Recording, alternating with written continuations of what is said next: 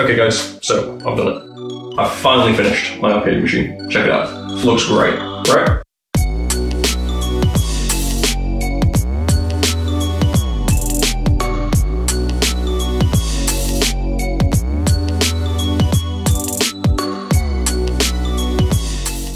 I literally could not be any happier with this thing. It's taken me just over a year to build, I think, so definitely a big project to actually take on if you consider making one of these yourself. Be warned, I almost didn't finish it, but, you know, I'm glad I finally finished making this thing, and now I can actually play some retro games on this thing. So, if you want to build one of these machines yourself, it's not even on. So, if you want to build one of these machines yourself, stick around, because through this video I'm going to show you exactly what went into making this. From the woodwork, the electronics, everything. So yeah, without further ado, let's get to it.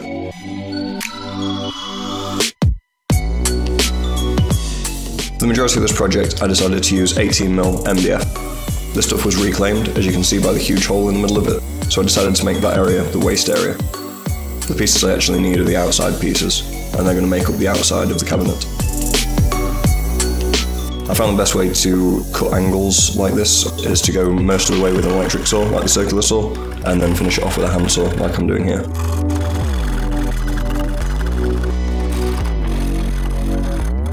And now I'm creating some braces for the back of the arcade machine. These braces are basically just going to keep the two sides separate from one another. Two of them are also going to make French cleats, which I'll show in a moment. So that's one of the French cleats there. You can see I've basically just cut that brace down the middle at a 45-degree angle, and that's going to create a hook, and there'll be an opposing hook that I can attach to either a wall or to a base that I actually end up building a bit later in the video. So you can see that's the French cleat on the left, and there's a French cleat in the middle, and the very bottom piece of the arcade machine is just a regular brace.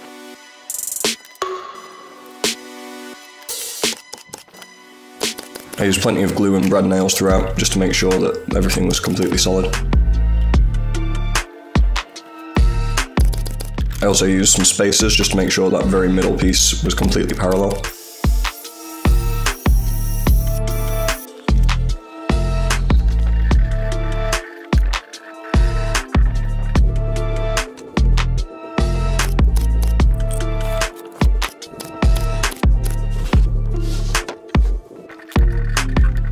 And here I'm creating, I guess you could call them tabs. I don't know if there's a proper word for these, but these are basically just going to be used to hold the rest of the panels in place. It gives me something to actually mount to. You see I can tack them in with the brad nails, and I can do the exact same when I come to put a panel on those areas. Here you can actually see me using one of those tabs.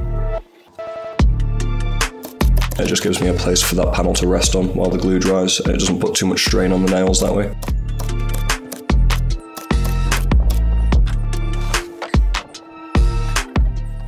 And there I am, just admiring my own work for a second. So I started sanding with just a regular hand sanding block and quickly decided that was a terrible idea. So I did a little bit of wood filling off camera and then broke out the orbital sander. This made the job a lot quicker, but still could have been quicker if I'd have used the belt sander, which I ended up using to make the base of this arcade machine a little bit later on. So here I'm basically just rubbing the arcade machine down with some white spirit. That's doing two things. It's removing any dirt that might have built up, and it's also removing any grease that I could have transferred from my hands to the MDF. I actually lost the footage of me starting painting. I'm sure you get the idea though. It's just regular black paint. This stuff's quite hard wearing, and overall I think I did about 3 coats. And between each coat I did plenty of sanding and filling, just to make sure I had a level surface. I then decided I wanted to wrap the arcade machine. This isn't something I'd tried before, and it was quite a big thing to wrap, but I think overall it turned out pretty well.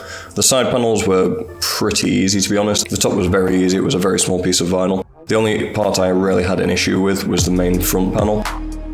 I think mainly just because of the sheer size of that piece of vinyl, it just became an absolute nightmare to work with.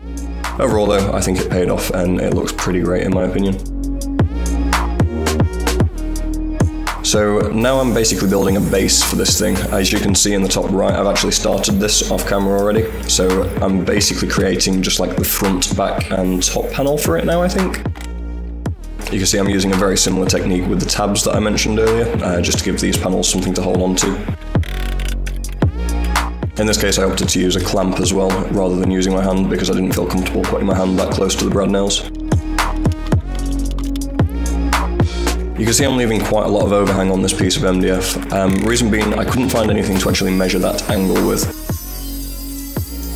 So instead I did what you saw there and actually cut it whilst it was attached to the base. I really don't recommend this, as I mean it caused me some problems a bit later. The cut wasn't quite as straight as I liked. I should have really just done it properly in the first place. You can see I'm actually doing the exact same thing here, leaving a huge amount of excess and then cutting it off. I mean, it worked, but honestly I should have just took the time and got the right tools for the job. Now I'm adding plenty of filler to this thing. This wasn't the greatest piece of MDF to work with, so yeah, filling it, and we're doing quite a heavy sanding job on this one. And now painting it. I think I only chose to do about 2 coats on this piece, just because at this point I knew I was going to be wrapping it in vinyl, whereas the first piece I didn't. So here I am, just using some warm soapy water just to wet the sides and then attach the vinyl. That basically just stops the vinyl from gripping for a minute or two. That way I can move it around and remove any bubbles.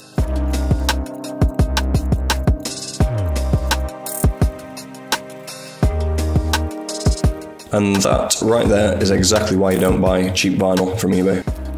Luckily I was able to push the 2 sides of this tear together, so you can only just notice it if you get close to it. Not ideal, but it's only on the base, so I'm not too bothered about it. So for the top of the base, I decided to attach some felt to it instead of wrapping it. Reason being is I didn't want the base to dig into the bottom of the arcade machine when it was resting on it.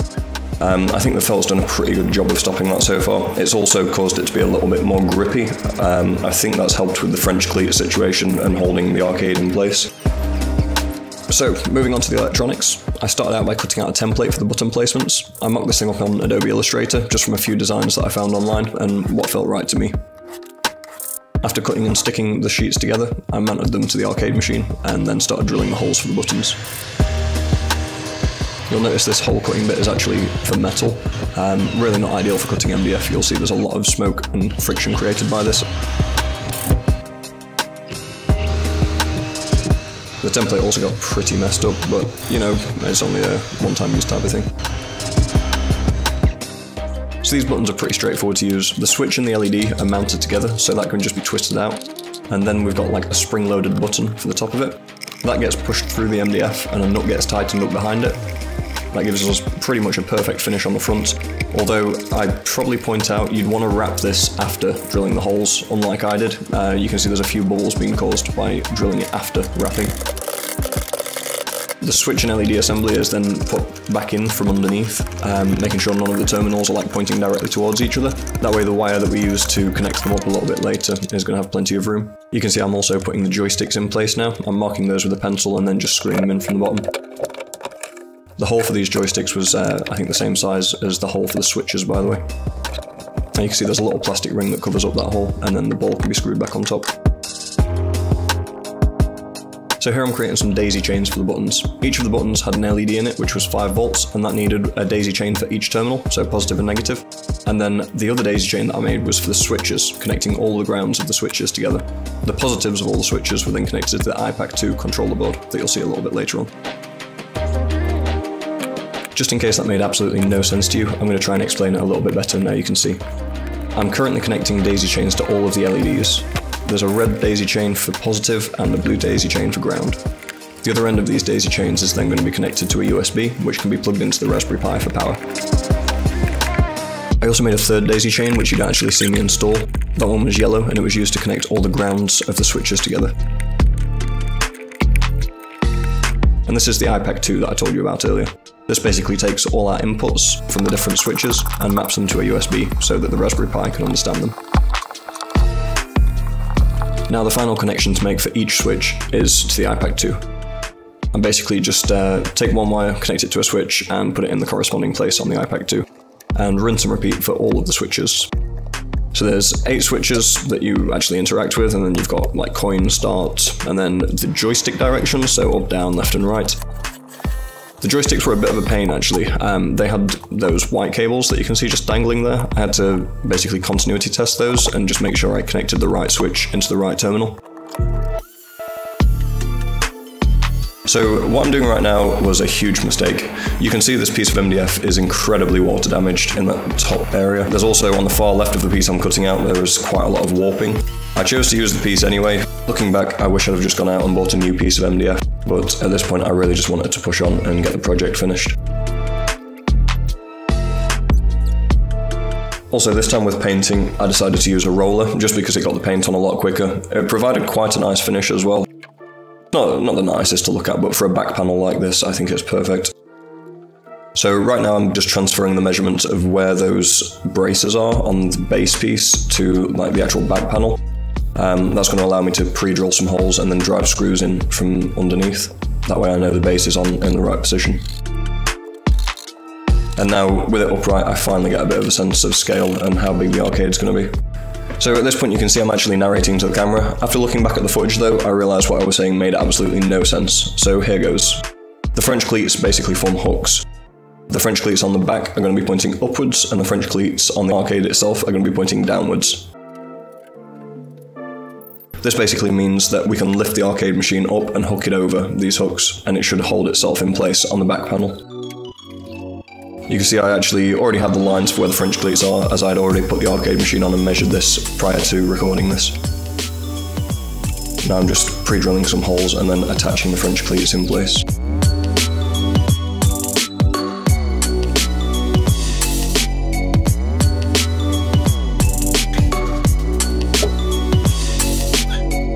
Just a heads up, what you guys are about to see is a temporary mounting panel that I used just to put an old screen on this thing whilst waiting for a bigger screen to become available. Okay, I've been looking at this for like a year now and I've decided it looks terrible. This looks bad because I mean the monitor's like inches away from the actual thing. Those speakers are way too big, so probably gonna lose those too. Decided I'm not gonna recut this panel because it fits okay. Instead, I'm gonna reuse this panel. So that, currently, that's how it was before. What I'm gonna do, flip it upside down. The monitor is gonna go here. And the speakers at the bottom. I'm gonna ditch that, and these holes, we're just gonna make them. Hopefully that makes sense. So yeah, take these things out first, and then we'll take the speakers off. For that, I'll need a screwdriver.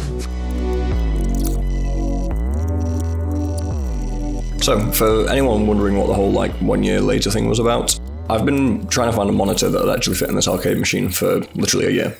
The main issue is there aren't that many 28-inch monitors available. There aren't that many that are like the aspect ratio that would look right on this. And I suppose the biggest problem is I didn't actually build this machine to the size of a monitor. I just built the machine and then hoped I could find a monitor that would fit in it. So if there's any advice I can give to any of you, it's don't do that. Get a monitor first, and then measure it, and then build an arcade around that, instead of doing the exact opposite like I did.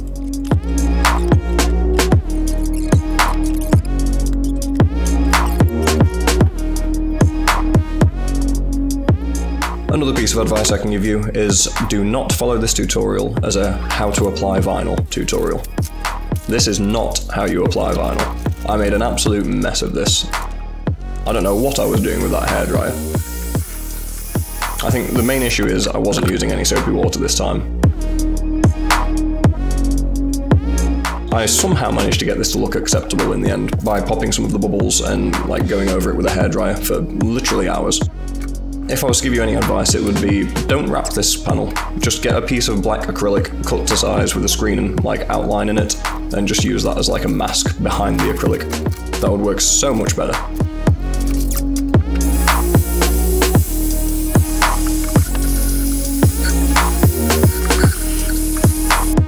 All said and done though, I think I did a pretty damn good job, considering what that was looking like just a moment ago.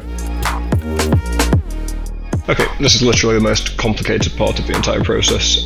First off, you need a copy of RetroPie. You'll need Boolean Etcher, or another disk imaging software. First off, what we're going to do is select the image. I'm literally just going to drag that straight into there. Then need to select the target. In this case, I'm going to be using this mass storage device. This is a micro SD. Click Continue, and click Flash. We get a thing pop up on the screen that says, are you sure you want to do this? We click yes. And now it says starting. We're going to leave this a little while now.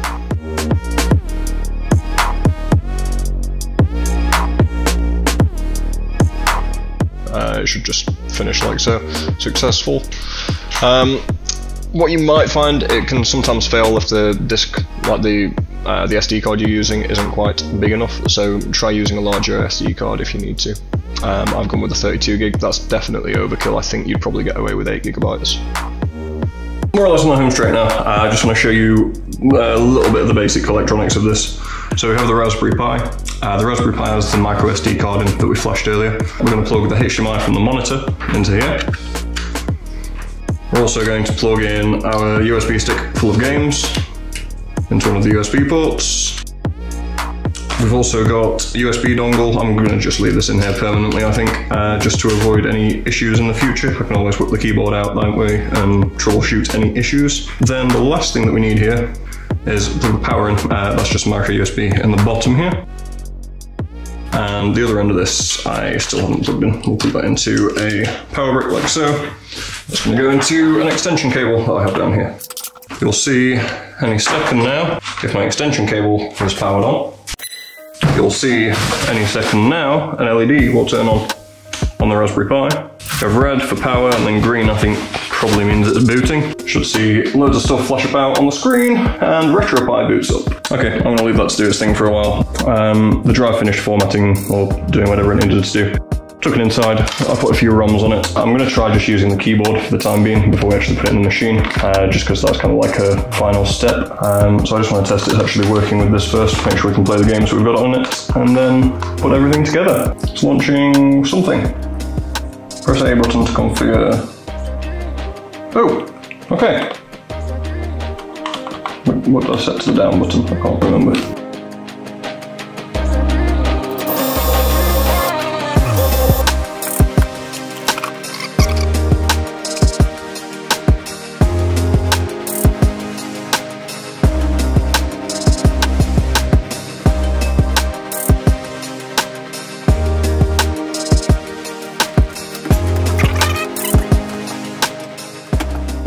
Okay, so more or less finished now.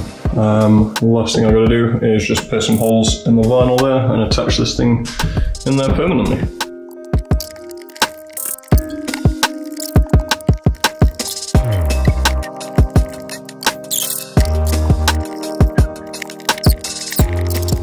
Moment of truth.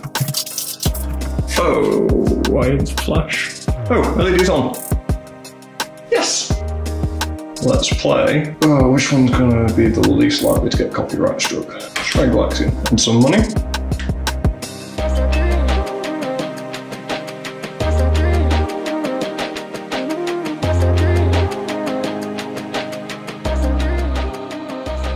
I guess that means we're finished. Arcade machine done. This is probably one of the biggest projects I've ever taken on. If you guys enjoyed watching it, if you want to see any more, maybe leave a like, consider subscribing. You get to see all my other great videos, like the one where I made this awesome X-ray mood light. I really hope you guys have enjoyed watching this today. If you have, like I say, consider subscribing, that'd really mean a lot. Yeah, I guess that's about it. Outro over. Peace.